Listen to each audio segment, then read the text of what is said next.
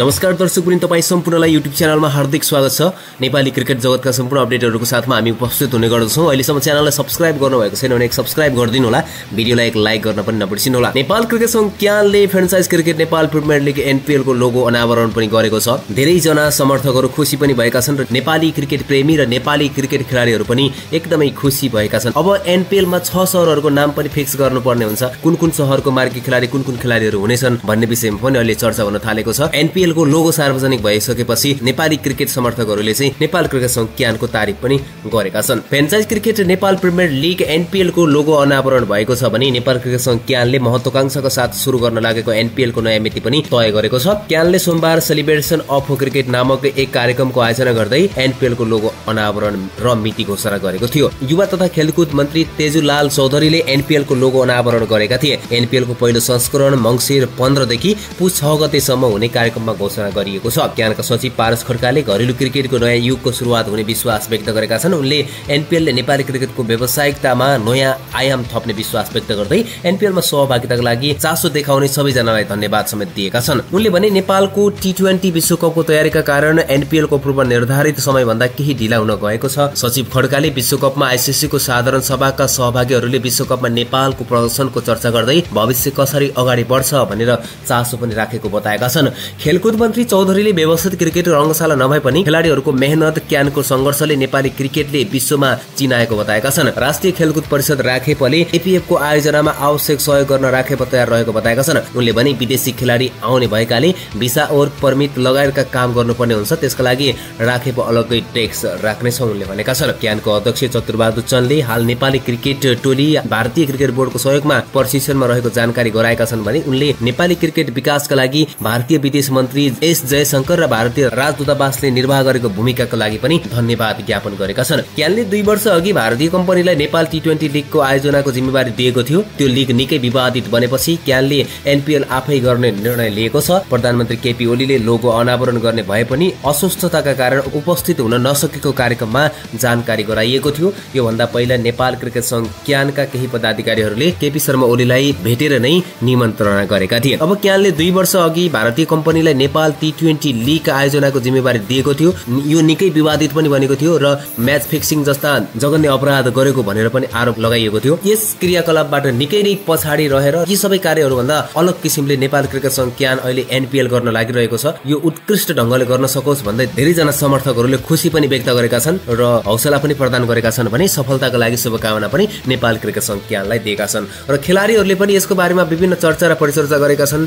सन्दीप लामिछाने पनि क्यानाडाबाट नेपाल फर्किसकेसँगै सन्दीप लामिछानेले पनि नयाँ युगको सुरु भएको र अबको 5 वर्षमा नेपाली क्रिकेटको भविष्य निर्धारण गर्ने भन्दै शुभकामना दिएका छन्। नेपाल प्रिमियर लिगको लागि आफूले पनि आफ्नो ठाउँबाट सक्दो सहयोग गर्ने पनि सन्दीप लामिछानेले प्रतिबद्धता व्यक्त गरेका थिए। दर्शक महानुभावहरू, अब नेपाल क्रिकेट संघ क्यानले लोगो त सार्वजनिक गरिसकेको छ। यो लोगो तपाईलाई कस्तो लाग्यो? धेरै जनाले मन पराउनु भएको छ नेपाल क्रिकेट संघ क्यानले सार्वजनिक गरेको एनपीएल को लोगो। त्यसकारणले गर्दाखेरि तपाईलाई कस्तो लाग्छ तलको कमेन्ट बक्समा लेख्नु होला। अब 6 शहरहरूको नाम पनि छिटै नै नेपाल क्रिकेट संघ क्यानले फिक्स गर्दैछ। अहिले चाहिँ विभिन्न शहरहरूको नाम रोज्ने कामहरू भइरहेको छ। ती ओनर कम्पनीहरूले चाहिँ कुन शहरहरूको नाम रोज्छन्। अब काठमाडौँ पोखरा त फिक्स नै हुन्छ भनेपछि अब अन्य कुनै 4 शहरहरूको नाम चाहिँ फिक्स हुन बाँकी रहनेछ र ती शहरहरू र क्लबहरूबाट कुन खेलाडीहरू मार्की खेलाडी रहन्छन्। सन्दीप लामिछाने, रोहित पौडेल, दिपेन्द्र सिंह एरी, कुशल भुर्टेल लगायतका खेलाडीहरू रहेका छन्। करण केसी, सोम्पाल कामी जस्ता खेलाडीहरू रहेका छन्। यी मार्की खेलाडीहरूको प्रमुख दावेदार रहेका छन् र यी खेलाडीहरूमा चाहिँ कुन शहरको कुन क्लबहरूबाट चाहिँ नेपालका स्टार खेलाडीहरू मार्की खेलाडी बन्न सक्नेछन्। सन्दीप लामिछाने, सोम्पाल कामी, करण केसी,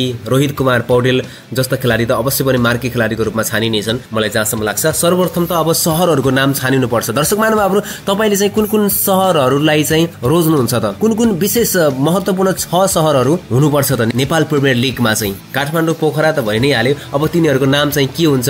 यो कुराहरूमा चाहिँ अलिकति सस्पेन्स बनिरहेको नै छ। यो पनि नेपाल क्रिकेट संघ क्यानले केही दिन पछि सार्वजनिक गर्ने नै छ। दर्शक महानुभावहरू, यसको बारेमा पनि थप अपडेटहरू मैले लिएर आउने छु। तपाईलाई चाहिँ मनमा लागेको शहरहरूको नाम, तपाईहरुको सिटीको चाहिँ नाम तलको कमेन्ट बक्समा उल्लेख गरिदिनु होला। तपाईलाई कुन उत्कृष्ट नाम लाग्छ र कुन टिममा चाहिँ मार्की खेलाडीहरू कुन खेलाडीहरू हुन सक्लान् त? यस बारेमा पनि तलको कमेन्ट बक्समा लेख्नु होला दर्शक महानुभावहरू। र विदेशी खेलाडीहरू चाहिँ कुन आउनेछन् भन्ने पनि चर्चा रहनेछ। अब विदेशी खेलाडीहरू इन्डियाको सिनियर टिममा रहेका, इन्डियाको सेन्ट्रल कन्ट्याक्टमा रहेका खेलाडीहरू चाहिँ आउनेछन् भने अन्य कुनै पनि देशहरूबाट नेपालमा नेपाल प्रिमियर लिग खेल्नको लागि आउन सक्ने भयो। अब त्यसमा चाहिँ अब पारिश्रमिक कति हुन्छ भन्ने कुरा हो र अब इन्ट्रेस्ट त हुनु पर्यो। विदेशी खेलाडीहरूको अस्ट्रेलिया भयो, इङ्ल्यान्ड भयो हैन, यी देशहरूबाट कमै खेलाडीहरू आउलान्। साउथ अफ्रिका भयो, न्युजिल्यान्ड भयो, यी देशहरूबाट पनि कमै खेलाडीहरू आउलान् भने टेस्ट नेसन बंगलादेश भयो, जिम्बाब्वे भयो, आयरल्यान्ड जस्ता देशहरूबाट नेपाल प्रिमियर लिग खेल्नको लागि सबै खेलाडीहरू आउन सक्नेछन्। विभिन्न अलराउन्डरहरू रहेका छन्, अफगानिस्तानका रहेका छन् खेलाडीहरू हैन, उनीहरू पनि आउन सक्ने भए सबै खेलाडीहरूलाई अब पारिश्रमिक कति दिन्छ, कति निर्धारण हुन्छ भन्ने कुरामा चाहिँ भर पर्ने हुन्छ। र पहिलो नेपाल प्रिमियर लिगमा त्यति धेरै एक्सपेक्ट चाहिँ नगरौँ। पहिलो नेपाल प्रिमियर लिगमा जस्तो हुन्छ त्यस्तो हुन्छ। नेपाल क्रिकेट संघ क्यानलाई पनि अगाडि बढ्ने बाटो हुन्छ र उत्कृष्ट गर्न सकोस्। र त्यो सँगै दोस्रो नेपाल प्रिमियर लिगमा चाहिँ नेपाल क्रिकेट संघ क्यानले धमाका प्रस्तुत गर्नेछ। अवश्य पनि यसमा कुनै डाउट छैन। पारस खड्काको नेतृत्व रहनेछ। यी पदाधिकारीहरू क्यानमा रहेसम्म चाहिँ उत्कृष्ट नै हुन्छ जस्तो चाहिँ मलाई लाग्छ। दर्शक महानुभावहरू, तपाईँलाई के लाग्छ तलको कमेन्ट बक्समा आफ्नो कमेन्ट लेखिदिनु होला र नेपाल प्रिमियर लिगको बारेमा पनि लेख्नु होला। कुन कुन विदेशी खेलाडीहरूलाई नेपाल प्रिमियर लिगमा भित्राउन सकिन्छ त यस विषयमा पनि लेख्नु होला भने क्लब त्यस्तै गरी मार्की खेलाडीको बारेमा पनि तलको कमेन्ट बक्समा लेख्न सक्नुहुनेछ। अर्को अपडेटमा यी विषयहरूमा थप चर्चा गर्नेछौँ। अहिलेलाई भने बिदा चाहन्छौँ। जय नेपाल, जय नेपाली क्रिकेट।